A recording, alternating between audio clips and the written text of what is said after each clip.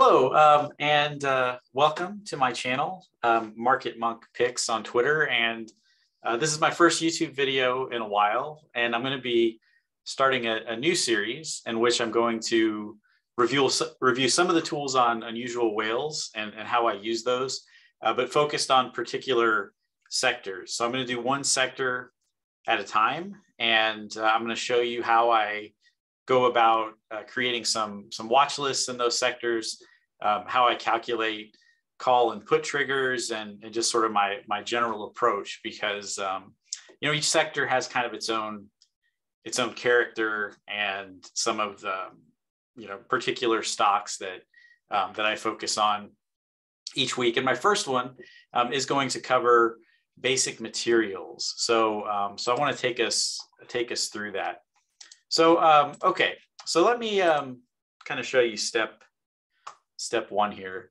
If you use unusual whales, you are familiar with this page. This is just sort of the general flow. I have other videos that cover this and how to set up some particular filters for that based on minimum premiums, and lately I've kind of settled on 20,000 is kind of a starting point, and I'll go around and go from there. I go DTE range 1 to 120 days, and I just kind of follow this throughout the day. Now this page, you're going to see there's obviously a lot of tech on here. We had on Friday names like Baba just dropping these huge amounts, and fairly bearish day overall. But like I said, my particular focus here is on basic materials. So where do I go to assess the kind of day that they had and the kind of days and weeks ahead that they might have, whether bullish or bearish. So what I do for that, you go to the menu and I go to the options dashboard. And this is a tool, I don't know if you've used this before, but it's a really good way to sort of tighten your focus on what's going on in a particular sector. And when you get there, it's going to show you, let me just kind of show just as an example. So you get there, and by default, it's just going to list all of the sectors. It's going to have ETFs there. So you're going to see SPY and Apple mostly dominating that list. So you hide index and ETF, and you go into basic materials, and we'll start in the most bullish chains. So what's been happening lately in this sector is that you have some small mining stocks like HYMC and NAK that have been running really hard. You can see these are kind of smaller cap stocks, and I'll get to that in a minute. Right now it's on all caps. So if I were to look this up, I say, well, HYMC, it looks pretty bullish. I go here to volume. There's more bullish volume than bearish volume. Same with premium. Some of these other ones, same kind of deal. So I go to the chart and I say, okay, is there something for me here? And obviously it was up 25%. And we go to the day chart, and we can see this is just kind of in the stratosphere. And I wouldn't really have much interest in chasing that. If I couldn't have caught kind of the initial move, I'm probably not gonna go for that one.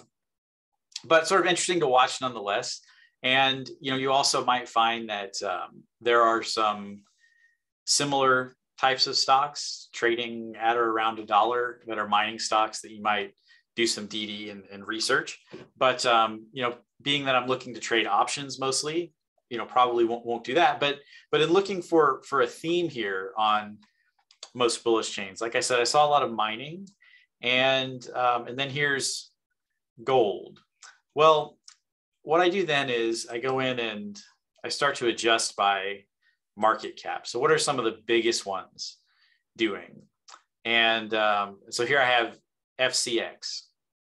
So FCX has bullish premium 221K, 9.4K for, for 318, 414. We can see that these are out of the money, 318 again, 318 again. And so that looks kind of promising. So those are a lot of bought calls. And then we see puts here, but these are actually sold puts mostly. And I can tell that because the premium on them is bullish and the volume's bullish. So on the big category, FCX looks very promising. Well, what is FCX? FCX is a copper, gold, and molybdenum stock, and those have been doing pretty well. Gold pulled back a bit. So where am I at on the chart here? Well, we had this big upside move where it tested $50. It pulled back. So this seems to potentially be in a zone where it could push higher. It was a little bit down. And you can see here on my watch list, I do organize them by sector. So here's basic materials. Although the uranium stocks recently were moved to energy. So I'll actually be talking about those in the energy section. But okay, anyway, so here's FCX. All right, I can see where it's at on the day chart, and it's kind of seems like it's bullish. There might be a nice pivot point here. So it's a name I'm interested in. So then I go into the actual the comprehensive flow page, and I'll take a look at it here. And let's see. Okay, so just glancing at it, I have this set for the last 7 days, and on Friday, looking very, very bullish in my filters here. I click on the chart, 73%, 89% on the premium. So that's good. And so my overall impression of it is that it's bullish. Does that mean it's going to go up? Not necessarily, but I think that it's more likely that it would, is kind of what I'm after. So I might look to enter a trade on this, and I would get into, let's say, a 5-minute chart or a 3-minute chart. And on Friday, there weren't really a lot of opportunities there. I don't know if you were trading Friday, but we had this big pre-market pump in most stocks based on some positive news on the Russia-Ukraine war. That quickly faded for most of them. But one thing that I do like to do with material stocks, if I'm bullish, I will, if I'm scalping it, I'll try to look for kind of an oversold point, and a flush at open is often a good time to do that. But this on Friday didn't offer really the best range. This would be a winning trade, but kind of looking for something different, maybe a kind of sustained move, and that is where call triggers and put triggers come in. So let's take a look at that. All right. So this is my day chart. The way that I calculate call and put triggers is based on something I learned from Adam Silver Trades on Twitter, and I'll put his link in my bio. And it's a really pretty straightforward method, and has served me pretty well. So I take what's called the average true range, which is a measure of the stock's kind of average movement. And I look at it, I'm on the day chart. So this is really important. So you get on the day chart and you want to get the average true range. This is a free plugin called ATR. And so you go to indicators, you search for it, you click on that, and you get this graph here. And so what I'm interested in is I want the ATR number at its closing price on the previous day. So I go here and it looks like it's about 228. So you're going to take that number and you're going to divide it by 4, which I will do the calculator because I am an English professor and math is not my thing. All right, so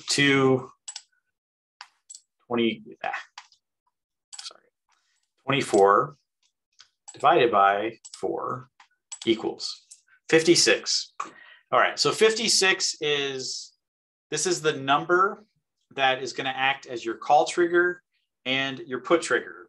But this number is just the first draft, and I'll show you what I mean in just a moment. So I'm going to add this for the call trigger for the 46.93, and I don't use the after hours number. I use the closing price. 46.93 plus 56 equals 47.49. Okay, so 47.49 is my initial call trigger. So what do I do then? I want to see where 47.49 lines up on the chart, and if it looks like a potential point of some short-term support and resistance. So I'm here on the hour chart. So 47.49. Let's see what that does. All right, so I go here, and so at around 47.50, we can see it does kind of match up to some candles here, and in particular, it made this big upside move here once it crossed that, and then I could see that there's a number of candles that, and let me just add a line here, make it a little easier. All right, so 47.50 thereabouts. Okay, so what am I looking for here? Again, I'm looking for moments where it seems to kind of test this line and then crosses over it and defends it and makes an upside move. Because that's what you're going to get with triggers. You want to see them, are they going to kind of retest and then bounce and go higher? That's what you're after. And on the hourly chart, it does definitely seem to do that. I go to the 15-minute chart and look for a similar kind of thing, and it did in fact make some moves up above that. And if I go kind of further back, you can see how this line holds up, and it does seem to be a reasonably important level, approximately, where you keep getting these breakthroughs and these bounces, and that's what you want in a call trigger. So let's take a look at the put trigger. So I'll take this number, minus 46.93 minus 46.93, 46.37. Okay, so 46.37. Where does that put us? All right, 46.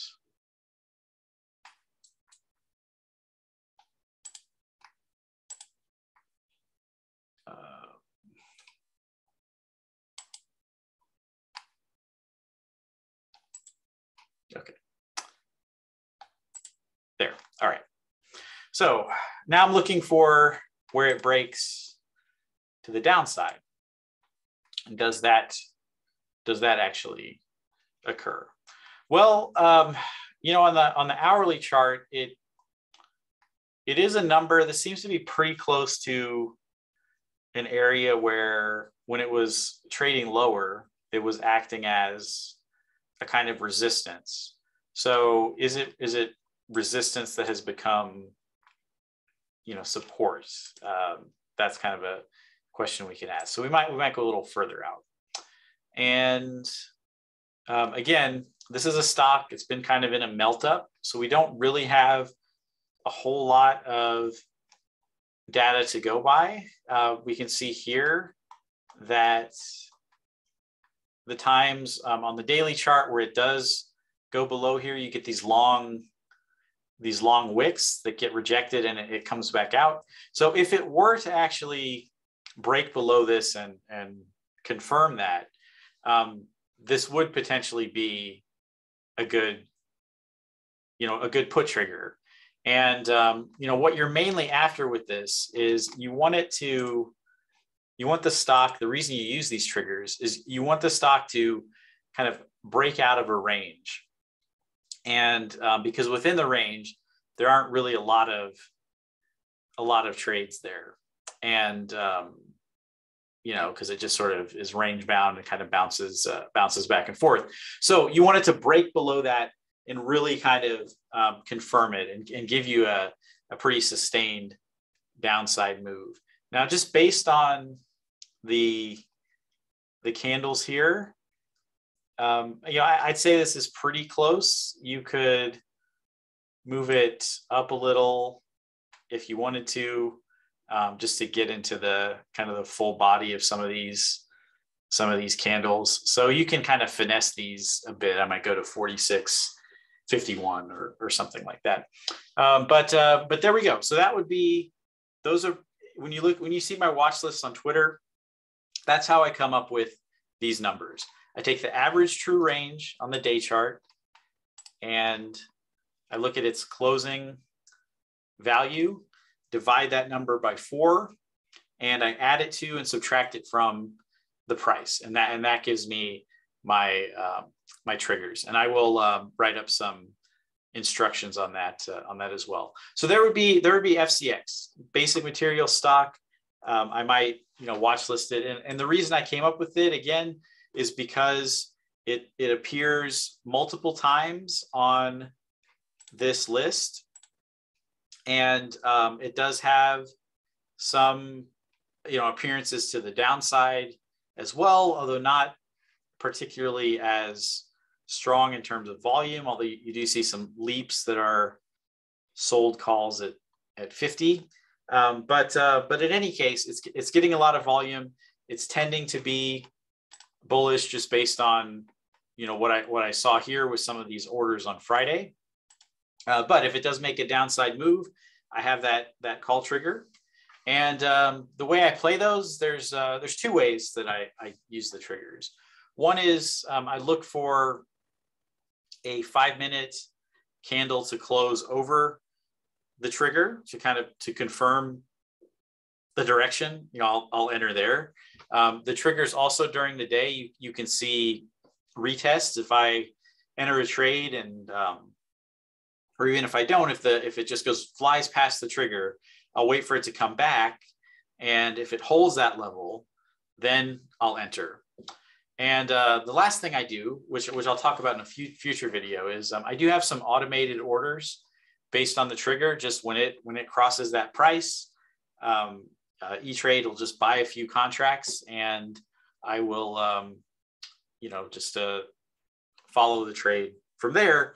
Something that for me helps if I have kind of bias about a stock. If I'm bullish on something, I might hesitate to enter puts, even though that was the better play that day because of market conditions or whatever. So I have a pretty good success rate with that.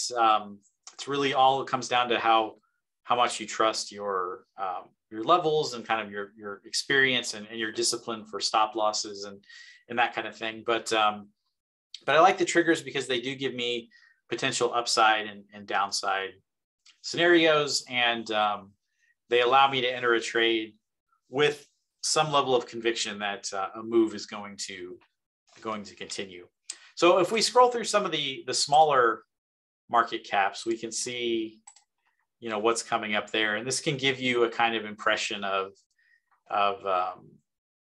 these stocks. You see CLF showing up on the bullish list a few times. There's some downside pressure too. And those in particular, the steel stocks, CLF and X, have been, running extremely hot. They certainly could continue to the upside, but if you set triggers on them, you have a potential to catch those downside moves for puts as well.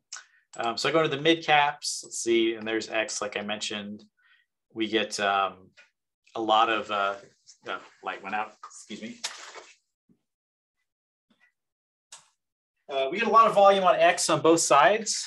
And so again, that's another potential candidate here. It's been making some pretty big moves of more than 5% a couple days last week. So we could see a continuation or a pullback in that direction. And I have seen quite a few gold stocks showing up. AUY is a gold stock that I've been trading as a swing for quite some time. And you can see what it's been doing. It made this huge move, kind of based on market conditions. And you see this with a lot of gold stocks where they were in this tight range, and then they have recently broken out of it and are kind of trying to find their footing at these higher levels. And we'll see if that curls and continues. But I can know that a sector's been relatively hot within basic materials and can have some idea that it's going to go further. But setting the triggers and following this process gives me an impression on whether or not I should maybe follow through on that. When gold was in that initial run, you would have seen in this most bullish chains, it would have almost all been gold stocks, like 80% or something like that. So so I mostly on this page use the most bullish change and most bearish chains. I identify some tickers there, and then I go through the flow and just sort of see where they were on Friday. So I might lower the premium here, but you can see at close there was a lot of bearish activity on gold. And if I go to I'm already at 20,000, but if I just go down to 10,000, adds a few more. So it had been just, decidedly bullish all week. And then we did see some attention here towards the bearish side. Gold has been running inverse the market a little bit as an inflation hedge and kind of a flight to safety when tech is down. So that's something to watch there. If you trade metals, you also want to keep an eye on futures. And for gold, GC1 in particular, and as you trade some of these other ones, there's copper and aluminum, et cetera, that you can look at. And you trade oil, of course. CL1 is one that you would look at too. I'll have a whole energy video later. But again, so that's kind of my process. Now, some other things on the option dashboard, you can get into what are the most active chains. You can find some interesting things here, most unusual, where you have this sold puts on MOS 1.1 million versus 0 bearish. So that's kind of interesting. And then I might look at what else is going on with MOS. So this isn't one I really trade that often, but kind of try to get an impression. And this is a chemical stock, and we can see this has been on kind of a melt up too. And so seeing something like that might spark something for me, whether it be to enter MOS or Dow is actually the one I usually trade. So so if Dow, I know pretty well, if Dow can break 62 or so and hold that, it definitely could see some extension higher to 65. If I was looking in the strikes on it, I might go in and see, is there anything happening here? 61. Okay, that's potentially interesting, and I might extend that out and go into leaps and see there too. And you do actually have leap chains that you can look at. And some of the more active leap chains, again, we see gold here. SBSW is a gold stock too. Mid caps, AUY. So there's more gold stocks. So in terms of leaps, I am seeing a lot of gold. Not entirely surprising. Gold can move fairly slowly, so leaps are not a bad option there, where you can just give it some time and some room. These smaller caps, I like to get a lot of shares on those too. And highest IV, something I tend to avoid. This is that mining stock I mentioned. You can see the IV on this chain is 500%, which is very high. You can see a more typical IV down here, 50, 60, etc. So implied volatility. It's a stock that's just going crazy and is going to pull back, and can pull back very hard and create a lot of bag holders with that. Okay, so basic materials. That is where I come up with the names to study, and I talked about how I create watch lists based on average true range, and how I confirm things with kind of the general flow. So you can use these tools sort of in conjunction with each other, and that's what I really do. And so my starting point almost every day in every sector is to go to this options dashboard to see where some of the highest premium is, particularly in stocks that kind of meet my criteria. Volume on both sides is fine because I do have put triggers as well. And in basic materials, lately, I do kind of look for a bullish setup first, because that's been the trend in the sector. In tech, I might be looking for a bearish setup first, because that's the trend. That's the trend there if we're in a bear market. But even within bear markets, you get these really extreme upside rallies that happen. So you can have those triggers ready and be prepared for that. And when I get to the tech video, I'll talk about that and show you some of that as well. But this is my video on basic materials, and it's one of my favorite sectors to trade.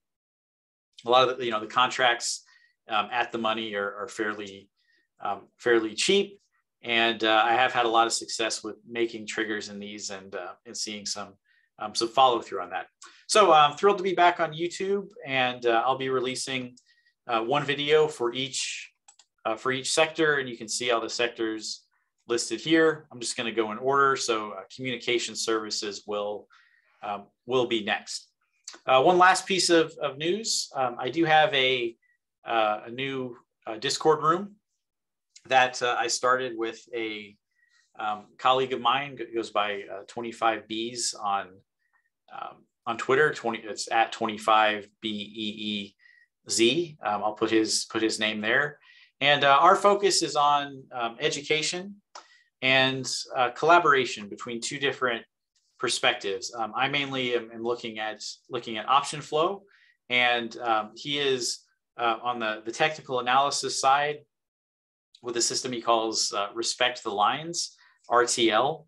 And our room's actually called RTL Academy. And again, our focus is on teaching you both of these methods, how they work together to help you identify some of your own trades. We do give alerts on this page as well. So the alerts are an extension of the education. The stocks I alert all come out of this prep work that I do, these watch lists I create, and an ability during the day to see some opportunities. But we don't chase momentum. We are all about putting the work in, being prepared, knowing the stock that you're getting into, and just being able to adjust to whatever the market wants to throw at us. So I'll have that Discord link in my bio. And lastly, I am planning in April to do market closing live streams. So I am every day going to be on that last hour, and just to kind of take you through my process, look at what I'm looking at to close the day. I'll talk about any swings I'm going to enter and why, and just give you an impression of how I read that that late day flow. I know, Meet Kevin stopped his market closing live streams, which I used to watch and really enjoy. So, so my name's Kevin. I'm going to try to fill the Kevin gap here and provide some of that as well. And so those will be recorded. So, so you'll see a lot of activity on my YouTube channel. Now that we have this new Discord room, I would like this to be an extension of that. And if you do want a spot there, we're going to limit it to 100 members so that we can focus on a lot of one-on-one instruction, so it doesn't get too big. And we opened last week, and we're about half full. So so if you're interested, feel free to contact me, and we likely will have a spot for you. Okay, so so thanks again. It's great to be back on YouTube. Really appreciate all the support I've gotten, and I'm happy to discuss stocks with you at any time. If you have any questions, you can address those in the comments. I'll do my best to get back to you, and have a great week, everyone.